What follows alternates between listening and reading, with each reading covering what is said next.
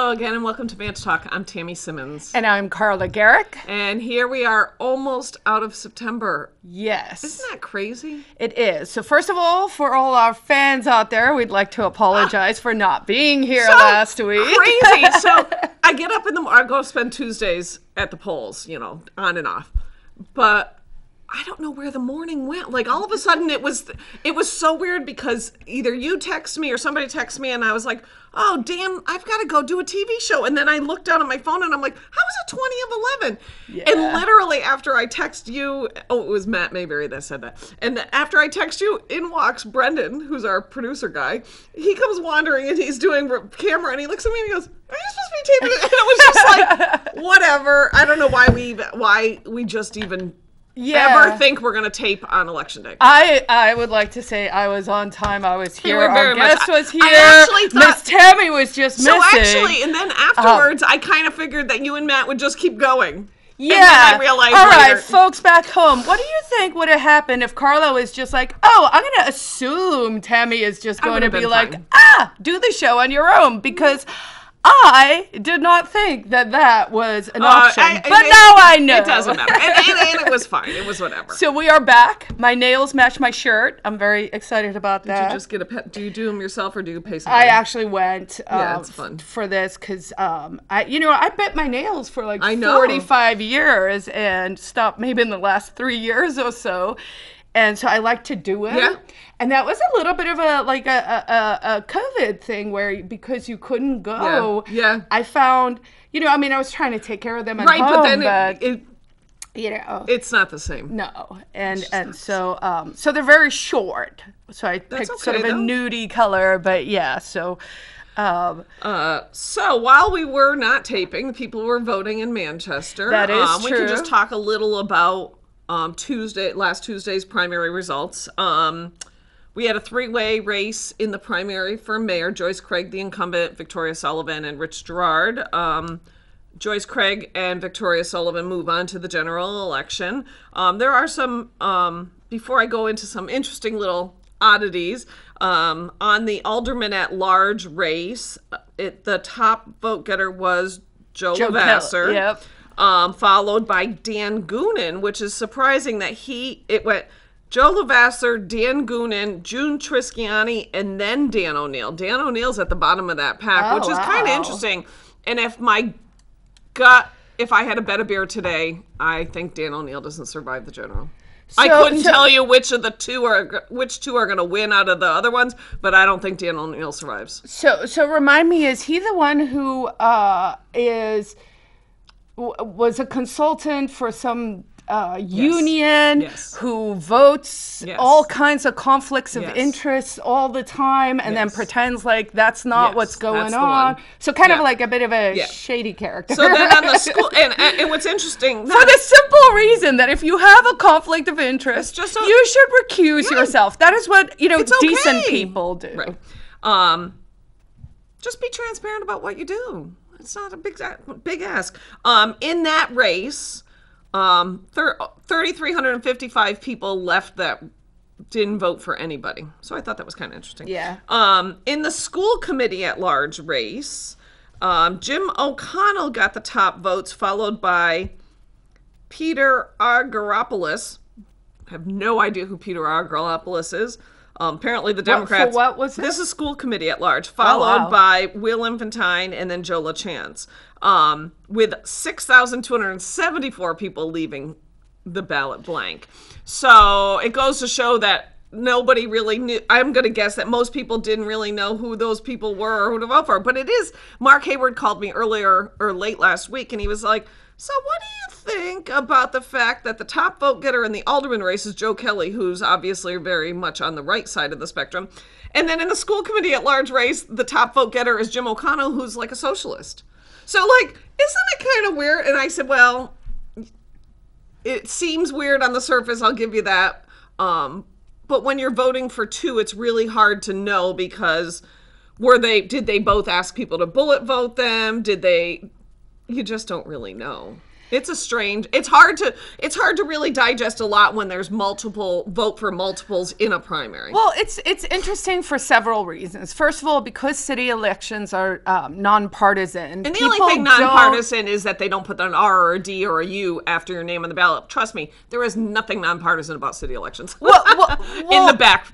Well, on the back end. But what I'm saying for the average person who goes into the voting booth, if there isn't an R or a D, they probably haven't done their research, so they really don't have a sense. So then with someone like Joe Kelly, Levasseur, he's well known. You know, Joe's one of those people where I think people go, do I love him or hate him? I can't remember. But they know he's a Republican, and people know that Jim O'Connell, that's a good point, and people know that Jim O'Connell's a Democrat, but do people really know who the other people, because I mean, people, you know, we say people didn't do their research, but I can almost guarantee that if you look up these races, you're not going to find anything that really screams out at you like, hey, these people are Republicans, or hey, these people are Democrats, or undeclareds, or whatever. Go ahead.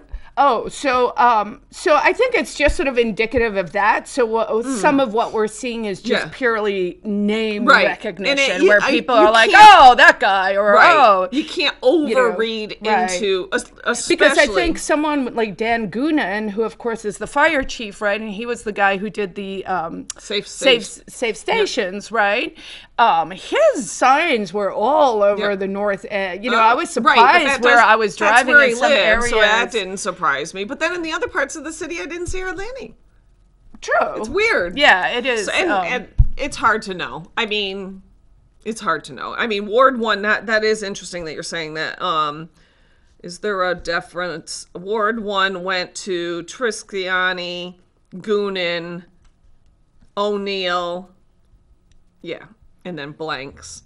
So I'm just going to say anybody who thinks that Republicans stand a chance ever in Ward 1, it's probably minimal. You know, and can we talk about that, the blanks a little bit? You know, certainly in my own Senate races over the years, I've sort of seen that, right? So I run Republican, District 20, so that's half the city in Goffstown.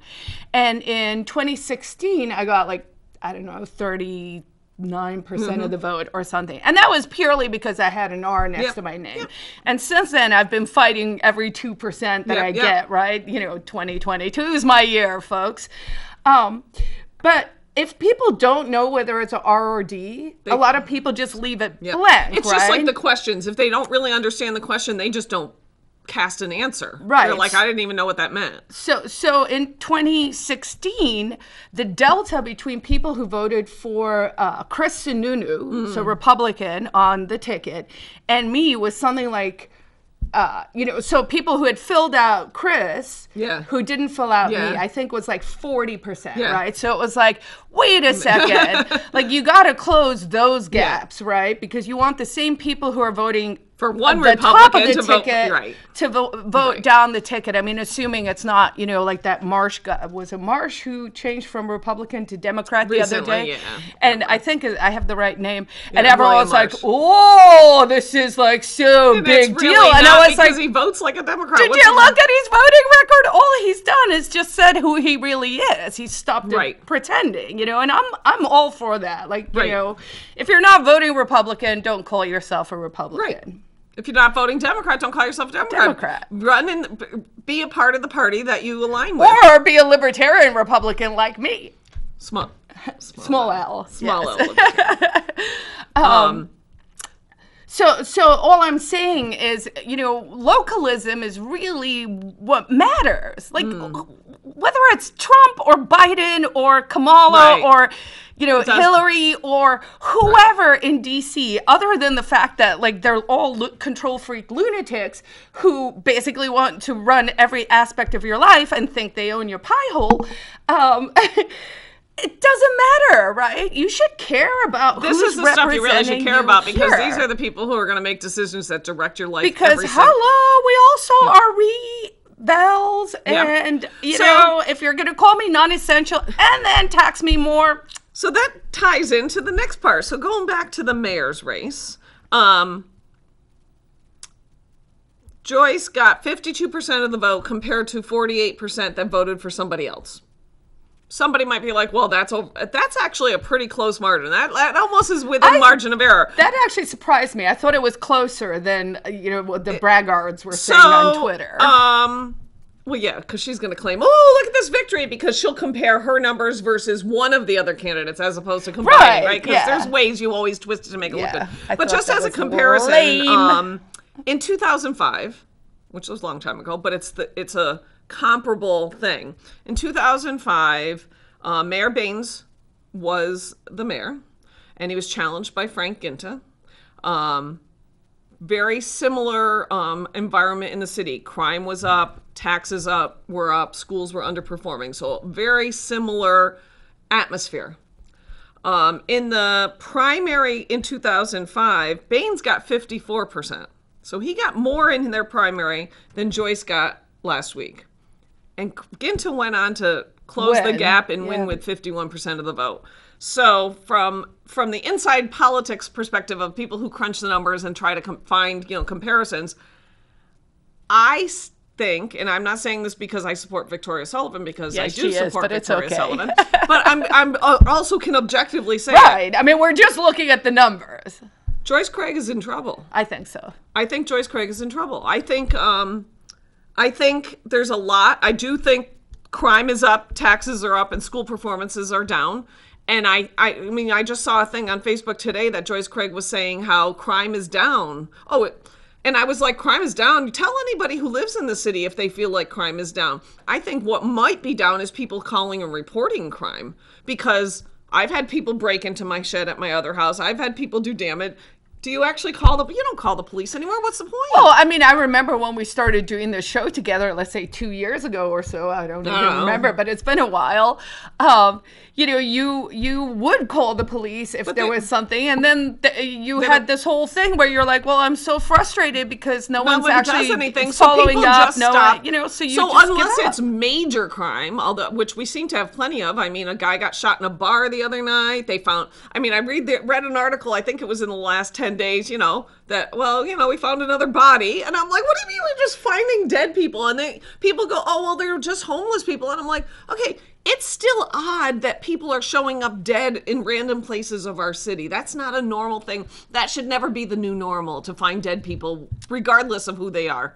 I do think Joyce Craig is definitely very vulnerable. For those of you watching who say, oh, I can't let Joyce Craig be mayor again, I got to do something to help. I voted for Victoria, or I voted for Rich Girard, or whatever. You need to do more than vote. You really do need to step it up. You can go to Victoria's website, victoriasullivan4mayor.com. There's a volunteer page. Click on that.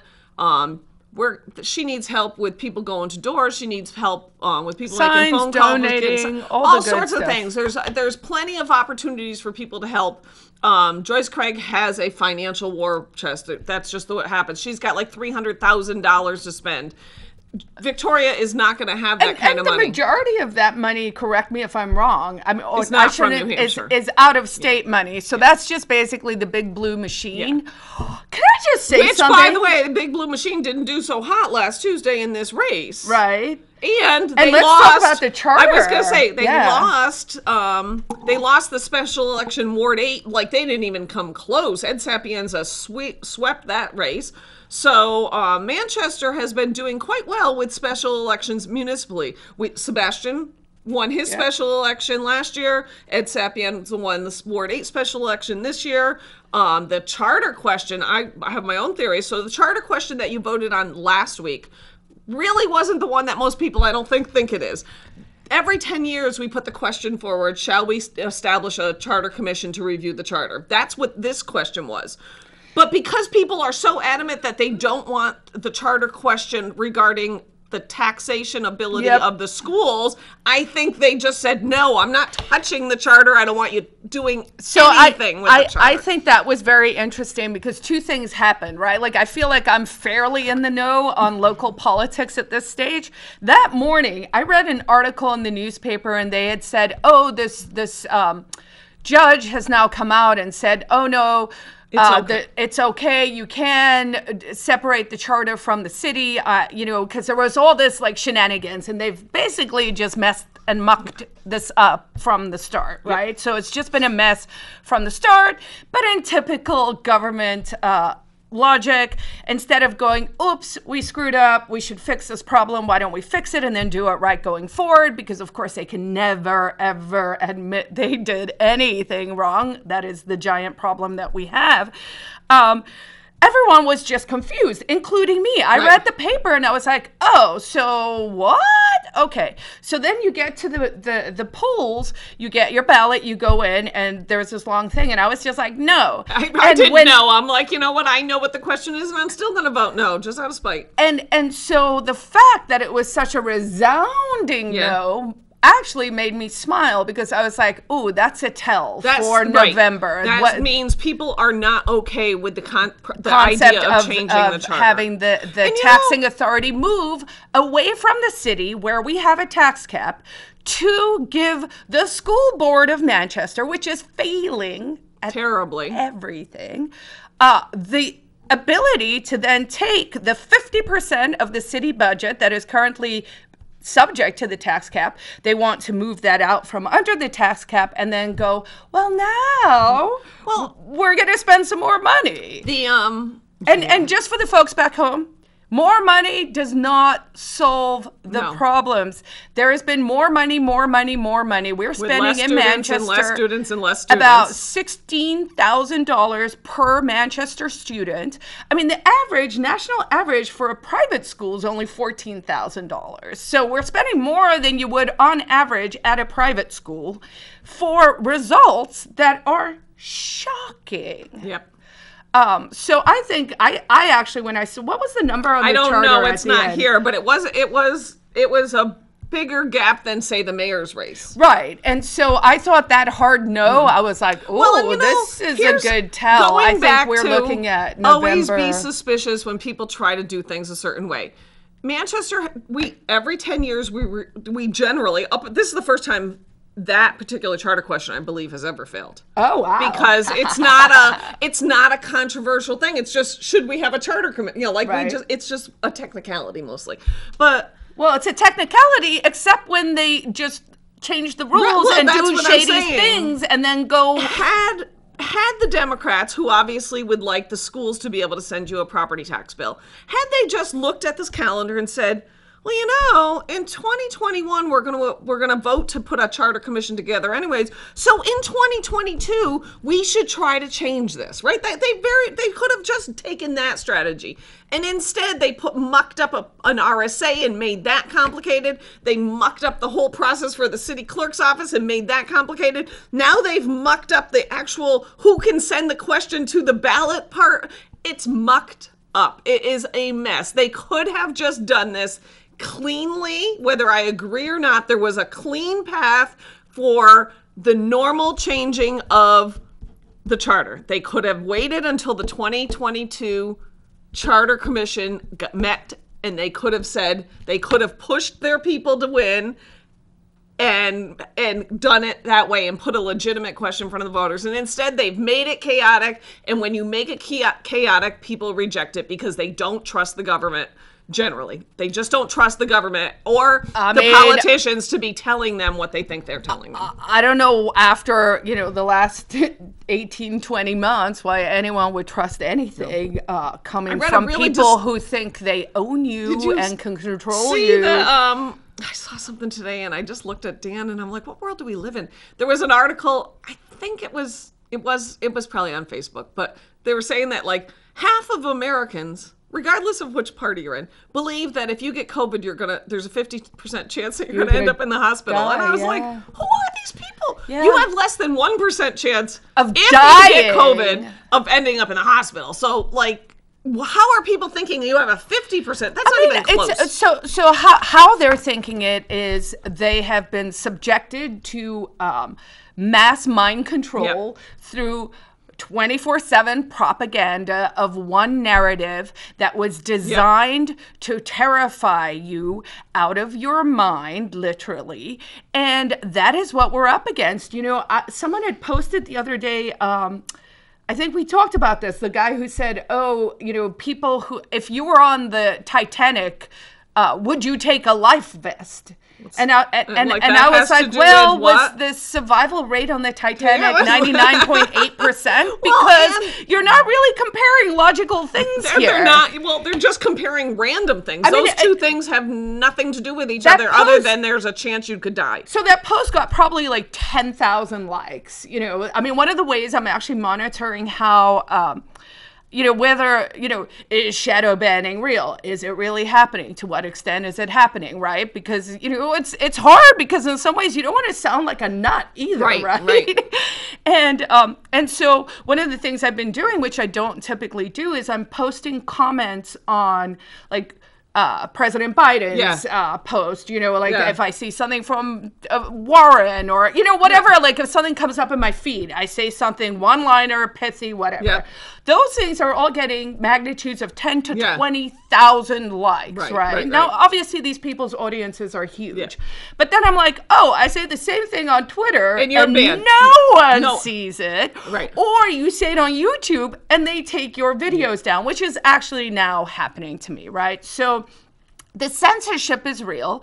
And part of the tell is that they're censoring it, right? So if everything was just normal, right? So if society at large had a reasonable sense of what the risk that we were facing with a novel virus was normal, then people wouldn't be in this like crazy spin, right? But the tell is, why are you censoring dissenting voices? Like, that is the tell, right? Like, every time I go, am I crazy? No. Then I'm like, but if everything was normal, why would Americans suddenly say it is okay for big tech colluding with big pharma, colluding with big government to go, well, we think these people over here are saying things we don't like, or we disagree, or it's unsciency, or whatever it is, right? Wherever in America have we said that's okay? We've always let the lunatics do their thing, and then good ideas crowd out bad ideas, and that's how a functioning democracy is supposed to work. Speaking of lunacy, and when did we ever get allow this? What about this? I've only seen it from one bank. What about this new directive from the Biden administration to banks that if you have $600 or more in a bank account, they want to see all your deposit and expenditure transactions? Not only that, how is everybody, why isn't that front page headline story? Oh no, it's worse than that. That was actually pushed by Joe Biden on his Facebook account, where he said the rich have had a free ride for long enough. We're going to take them down. And then the prompt was to this bill that is going to look at people who spend $600. So I don't know about you, Tammy, but billionaires are, you know, there's at least, I don't know, at least 3 zeros, but probably more missing for them to even, you know, blink an eyelid. Well, but $600 is what we spend, right? Like, that is what a normal middle class person might be like, oh, this is money in, this is money out, whatever. So please, they are telling you it is for the rich because but they're talking about you and I and Carla and all of the regular plain old But what they've done with the propaganda, right, is they've persuaded people that envy is public policy as opposed to a vice, or, you know, if you're Catholic, an actual cardinal sin, right? So we've created this world where it's like everyone is envious, and we're pretending like that's somehow noble. Like, we're going to steal all this stuff from other people. Rich people haven't paid their fair share.